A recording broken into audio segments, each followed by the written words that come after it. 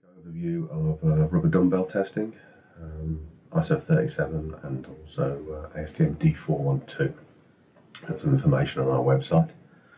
For this test I'll be using a Test DVU 2.5 and I'll be using a 500 Newton load cell, although you could use a smaller one for lower force applications, together with a long travel extensometer, the MLT 700, some eccentric self-tightening roller grips rated to 1K, and Vector Pro MT software.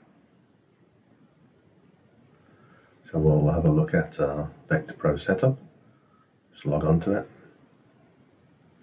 So I've set up two tests, D412 and ISO 37. They're very similar, slight changes in the setup. So attributes, I've named my test, I've got some test notes in there. I've specified the dumbbell type that I'll be using, type C, and I've put in the test temperature. You can obviously add more attributes to identify the sample ID and things like that. Named it as dumbbell type C, and I've given my dimensions of width and thickness, 6mm by 4mm, and a 50mm gauge length. It's worked out my area. Set my brake detector up to a 50% drop. And then we've got our extensometer, so we need to enable it and turn the analog on. And I'll do the prompt for specimen so we can remeasure it before we do each sample. Simple test, zeroing out. We're travelling at a rate of 500mm a minute, returning home.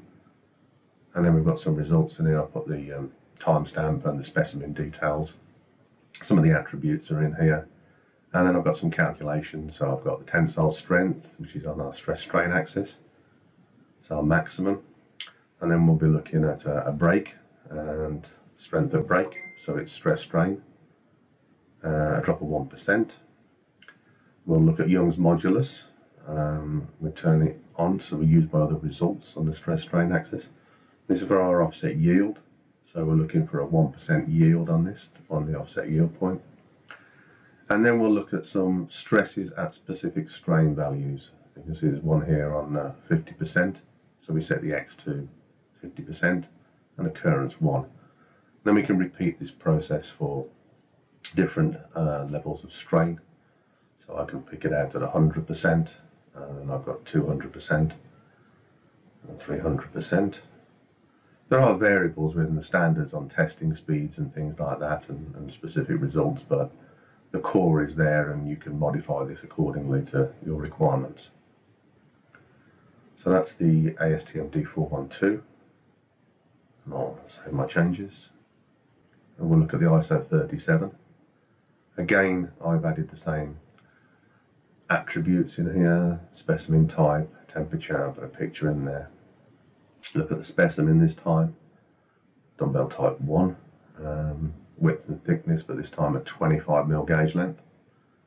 Got our area, set up our brake detector for a 50% drop, and enable our extensometer, and prompt for specimen is also on. The operations again very similar. As I say, you can change your speed according to the standard. It does specify several different testing speeds. We'll look at our results. So we've got our tensile strength again on the stress strain axis. Break, our strength of break on the stress strain with a 1% drop. Stress versus time. We've got a second break. This time we're looking at the elongation of break, so if we do it on the strain axis, same 1% drop. And we repeat our process with our stresses at particular levels of strain. We just set it on the x-axis. So we've got 100, a 200% strain. Stress at an elongation, so we're looking at a particular stress at a particular elongation of 50%. You can modify that. We're looking at elongation at X stress, so we're actually looking at a stress this time and reporting what the strain is. So this time it's on the y-axis. Young's modulus again, used by other results. And then we've also got our offset yield twice, so we've got our yield stress, so we're looking for a 1% yield stress, and then also we want to know what the elongation is, so this time we've got the axis set to the strain and at 1%, so we'll report the elongation they yield. And that's the tests quickly set up. You can also modify them slightly if you wish. We're using these eccentric roller grips. I'm just going to load the sample in. So there's my dumbbell. Load it in the top grip, load it in the bottom grip. Make sure it's nice and level and straight. And then we've got our extensometer. So we're going to do the ISO test. So I'm set at a 50mm gauge length, so I'll remove the gauge pin and set it at 25mm. This will set the arm distance, 25mm. And I can connect the arms up onto the sample. And we can see this from the front as well, so you can see what exactly how this works. So we're just spreading the arms, moving them in, keeping the gauge length set with the pin and the arms together, and then we're set. Now we can start doing a test. You can see the sample elongating and the arms tracking the gauge length as it moves up. And we're going to pull this until it breaks.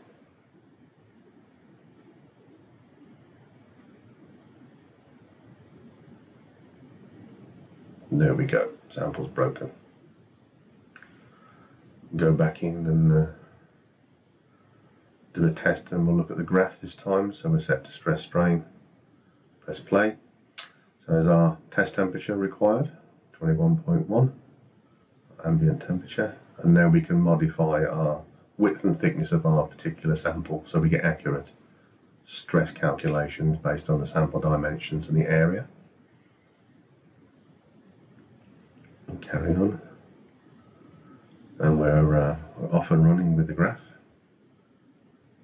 I used a 500 Newton load cell on this, and forces are a lot low. You could get away with a 100 Newton load cell.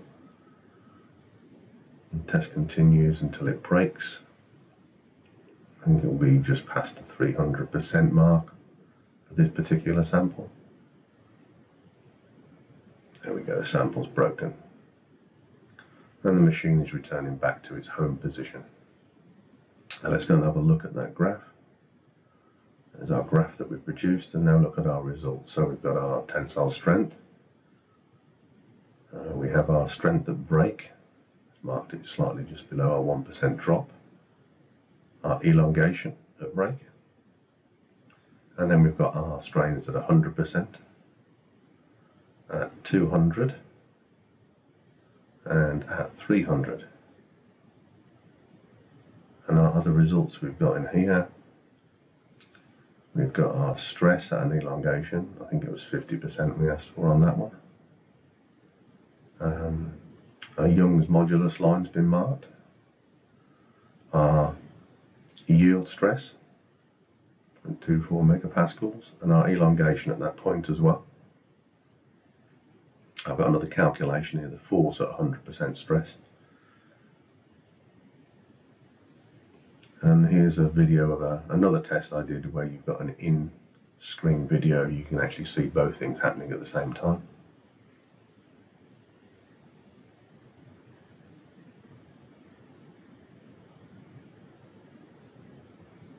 And that concludes the presentation.